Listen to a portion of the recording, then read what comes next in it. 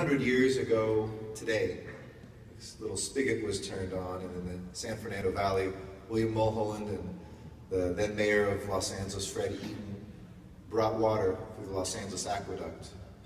Water that literally was the foundation for the growth, not just of the San Fernando Valley, but the annexation of many cities, the growth of this entity that we're in today, this marvelous metropolis called Los Angeles.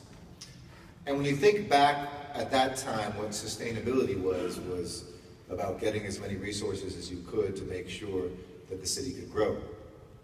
There was not much consideration given to the environment. There was not much focus on what happened when those resources would be depleted long-term because they were plentiful.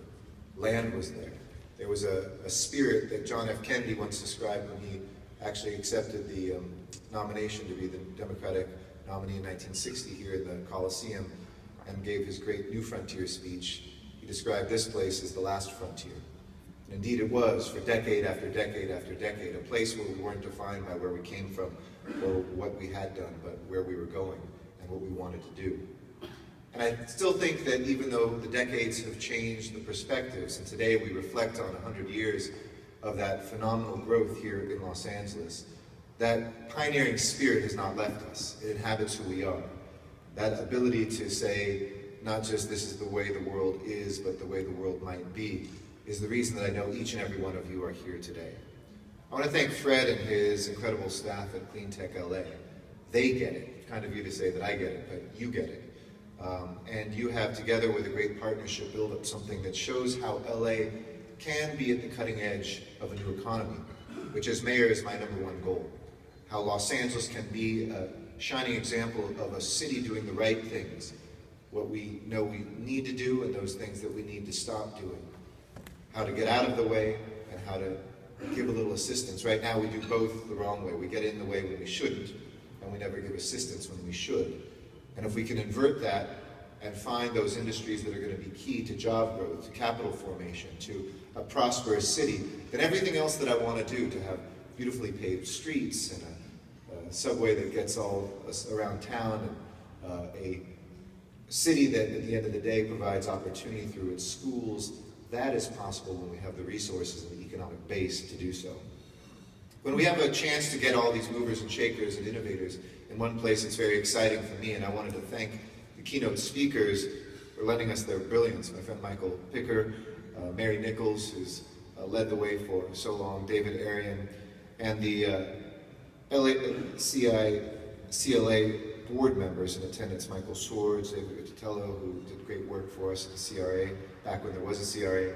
And of course, I really co-present this today with my dear friend and Deputy Mayor Kelly Bernard, who's wearing 2 hats today. Why don't you stand up for a second, Kelly, because you're going to need to know her if you don't already.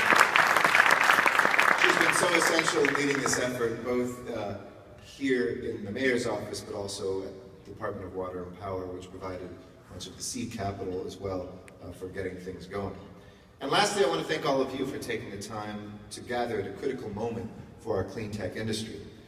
You know, I remember a couple of close friends who started one of the first clean tech venture capital funds, private equity funds, excuse me.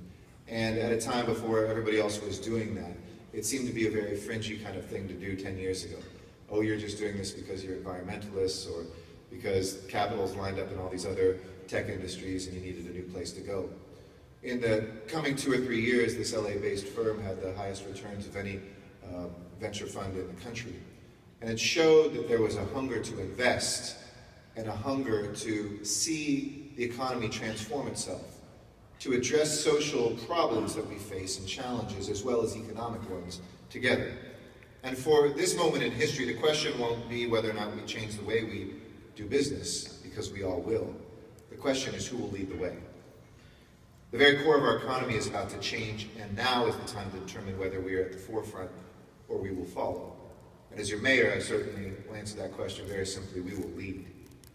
The inevitability of this change is undeniable. Fossil fuels are depleting, volatile global markets for energy and goods are causing us to look domestically to provide for our needs. And outside factors are forcing our businesses, our governments, our consumers to rethink how we live, how we buy, how we sell, how we work. And there are 3 other very important imperatives that are driving us towards progress. They're economic, regulatory, and environmental. From an economic perspective, we simply cannot afford to keep doing business as usual with the rising cost of coal, the cost of importing power and water from outside sources. The sheer cost of doing business the same way is unacceptable. It is come to bear what I've said for over a decade: the long-term costs of living cheap in the short term are too great to bear. I remember as a young council member when the Department of Water and Power was about to renew its stake in a coal plant in another state. And our then chief legislative analyst, my dear friend Ron Deaton, knew he had all the votes. He was referred to as the 16th council member. We were going to renew that. But I turned to another young council member at the time, Alex Padilla, and I said, I don't feel very good about locking us in for decades more with a dirty coal producing plant now that climate change we've seen, it's been documented. And, you know, we were laughed at. Mr. Deaton said, well, don't worry, you guys vote the way you're going to go. And we talked to a few more council members, and then suddenly we had 10 votes, and for the first time in LA City history, we voted to divest from a coal plant. And we were able to put that money and reshift it and reframe it into renewable energy. Long before we had a campaign to go beyond coal, long before people were talking about that, we showed that a new way of thinking could drive us, again, to be at the forefront. But it's not just the economic needs, it's the regulatory needs. Whether or not we wanted to do this, we have to do this. To cut our use of coal in half by 2016, AB 32 are also our local mandates require those moves forward. But last and not least, of course, is the environmental imperative that we all feel. We simply cannot continue to pollute our air, our water, and our land without dire consequences. As the mayor of one of the nation's largest cities, as an active member in C40, as somebody who was just appointed yesterday, I believe, by the president to a task force on climate change, I take this very personally, but most importantly in my role as a father of an almost 2-year-old girl. I know what it was like to grow up in San Fernando Valley, a couple blocks away from 2 freeways, what the incidence of cancer was in those homes during the days of leaded fuel. It hit both of my parents. I know that my lungs growing up in a Los Angeles full of smog in the 70s is estimated to be only 85% of what it should be. So with all the forces that are shepherding us into a new era of sustainable living and working, it's now time for us to decide what our future will be. Is LA going to be a passive consumer of the innovations of others, enriching others, or are we going to lead the way, becoming healthier and richer as we do it? Well, Los Angeles is already off to a great start thanks to you in no part. We're the 2nd largest green economy in the United States, home to more green jobs than any other U.S. region, employing 4.5% of private sector employment through green jobs. We're the fastest growing market in the key sectors of electric vehicles, hybrid vehicles, solar, and recycling. We're home to the first major utility to get to 20% renewable portfolio standard. And we're on our way to meeting a zero waste goal, or as close as we can to get there. We're already at 76% of the waste that we generate in our households are either mulched or recycled. And we're already leading the way in solar development. So I have no doubt in our ability to lead the path forward. You know, I always talk about the statistic in water that we consume the same amount of water today that we did 30 years ago with 1 million more people, simply because we shifted things like our plumbing codes, our requirements for low-flow toilets and other things. We know how to do this here. But as a city, we have all the raw ingredients for success, whether that's technical, regulatory, whether it's the weather, or most importantly, you, the human capital that are here. And the green economy plays to our strengths: a port, an airport, these things that are important for us to become a hub of international global markets. And our creative class is world famous, not only with Hollywood and our entertainment industry exporting goods and ideas, but rising industries like video gaming, like Riot Games, a company that didn't exist a few years ago now, employing more than 1,200 people here. They're rumored to be responsible for 2% of all the time people spend on the internet. So if global productivity goes down, we're doing it. But think about the other creative industries we have, apparel. And I think about creative industries, including science research and biotech, the way that Cedars-Sinai is helping cure heart disease and UCLA AIDS. USC has literally found a cure to a sort of adult onset blindness that had never had a cure before.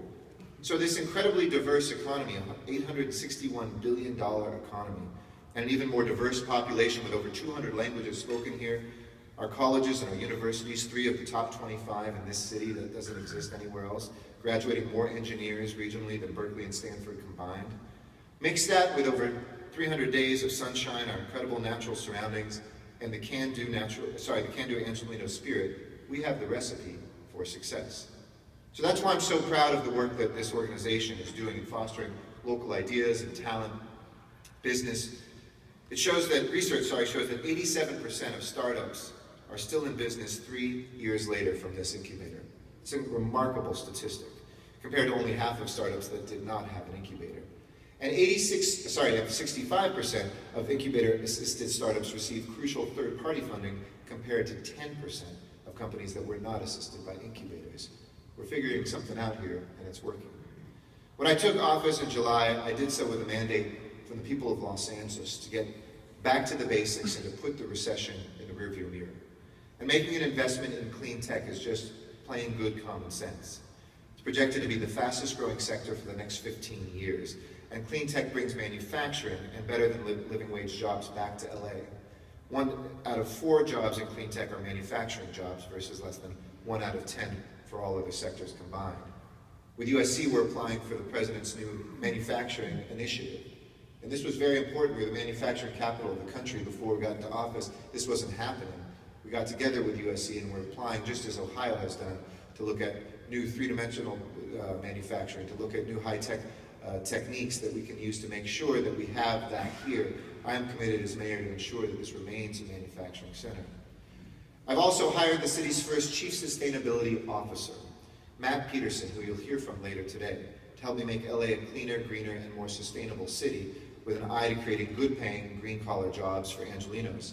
And Matt brings considerable experience to City Hall from his work at Global Green, which he headed up for many years, where he worked on global climate changes, climate change issues that impact our nation and abroad. And let me just say one thing, that I've inserted sustainability not as a peripheral policy area or one of many equals. It is a value in the prism that I use to refract everything at City Hall. When I had our general managers for the first time reapply for their jobs, one of the 4 values, the others being technology, customer service, and economic growth, was sustainability. So if you look at those last 2, that means every general manager has to think through the environment, and every general manager needs to think through the economy. What does a fire chief have to do with that? Well, the fire chief has a fleet of vehicles. What sort of fuels are we using? He uses chemicals to put out fires. What does a librarian have to do with the economy? Well, that's a place where people come to look for job skills or to enroll for healthcare, to become citizens. We have to use those tools that we have in the city to make sure that those core values essentially deperipheralize something that for a long time has just been an issue area into a core value of the city.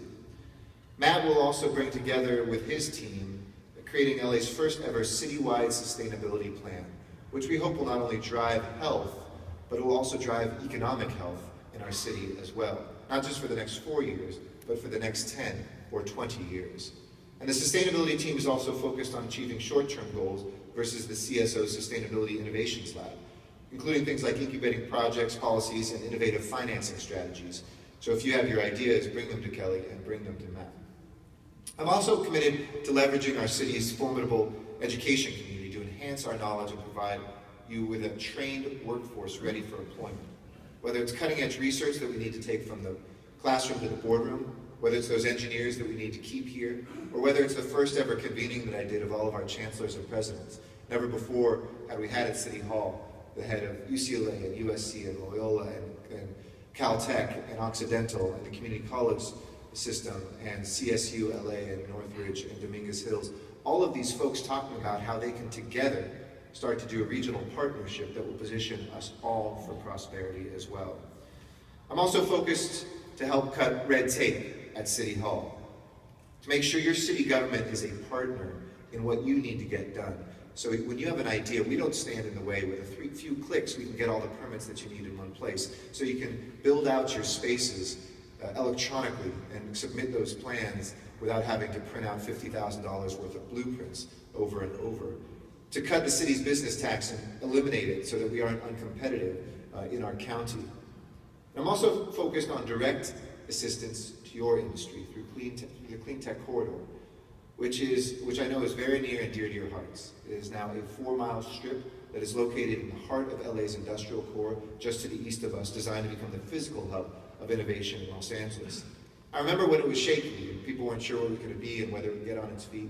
Now I have so many people visiting me saying, can we get in there? And the only struggle is, where do we find even more land? The Cleantech Corridor is home to the Los Angeles Cleantech Incubator, the Cleantech Manufacturing Center, and your very own LaCretz Innovation Campus.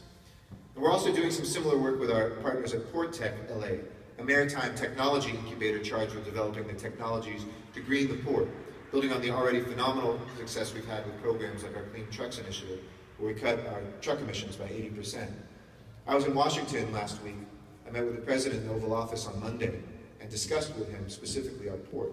And when I told him the statistics that maybe you do or do not know, that I think 190 of the biggest ships in the world emit the same amount of pollutants of the entire fleet of cars in the world, think of what we can do by just taking a few American ports and figuring out a way to continue the momentum that we've made in reducing those pollutants in our air. I'm here today to make sure that you know that I'm here to be your partner. I look forward to working together. I look forward to greening our city. And the words of my predecessor, Fred Eaton, well, it's not his words actually, it's William Mulholland's words. The moment they turned on the water, he said, "There it is, take it." Well, maybe today we don't just take it. We use and reuse it. We figure out a way to conserve it. We figure out a way to sustain it. But there it is yours. Let's make it work. Thank you so much.